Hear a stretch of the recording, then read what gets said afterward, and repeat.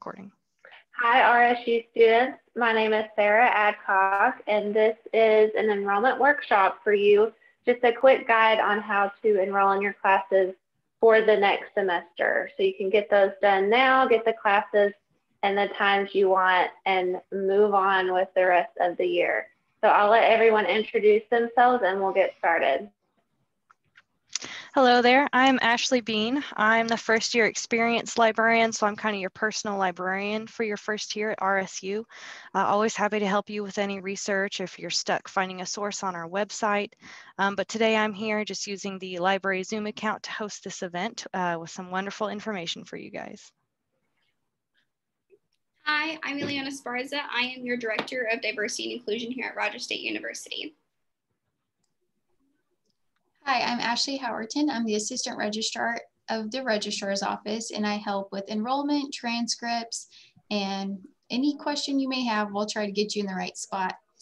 So today I'm going to show you how to actually enroll on MyRSU. So I'm going to go ahead and share my screen.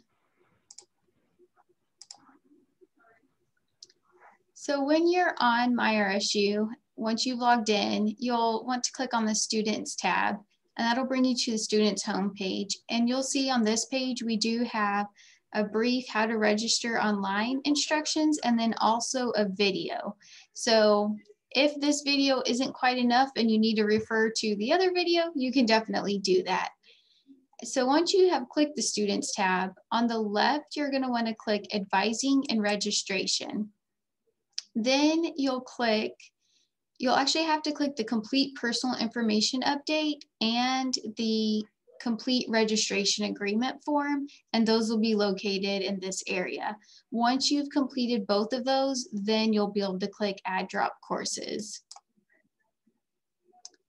To narrow down a course, you don't want to put in too many categories to narrow it down, because then you'll get no results.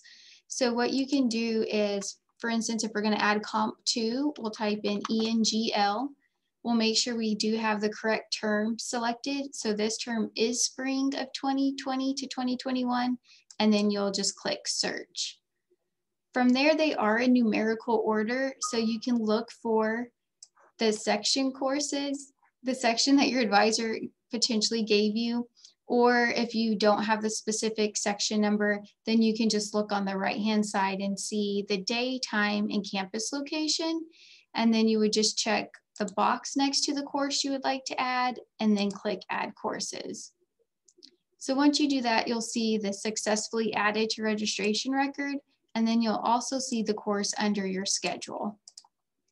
And so then you'll just repeat that step. So now we'll add a science course. So I'm going to add a biology course, so BIOL, and then click Search. And with biology courses or science courses, you typically have to have a lab. And so you'll want to actually add those at the same time, and that just makes it a little bit easier. So same thing, we'll just check the box by both courses we want to add, and then click Add Courses once. And then both of those courses were successfully added, and then we'll see them again down here underneath our schedule. If you want to search, but maybe by professor or specific days and times, you can click the advanced search and then reset to make sure it resets all of the categories. And then for instance, if we wanted to choose Renee Cox as our professor, we could choose her and then click Search. So that's another way you can narrow down, and then you can always just click Search again. But it's as easy as that to enroll in classes.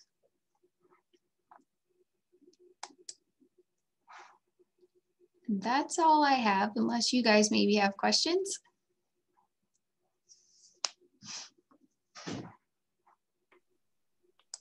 I think that'll do it. Elena, do you have any student insider tips that others may find helpful?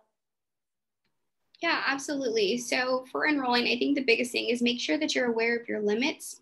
So it does take 15 hours a semester to graduate within 4 years, but take it slow if you have to at first, so you can kind of get in the groove of really what works for you. And then after the semester, I really recommend creating a 4-year plan. So that's, you'll just sit down, you can do it by yourself or you can sit down with an advisor and schedule out all of your classes for the next 4 years so you can graduate on time if that's something that you're trying to aim for. I think that's my biggest piece of advice. Just make sure you take care of yourself. Awesome, really good advice. Well, I think that's all we have for you today. Students, best of luck finishing the semester, going into the next semester, and I hope you have a great day. Go Hillcats!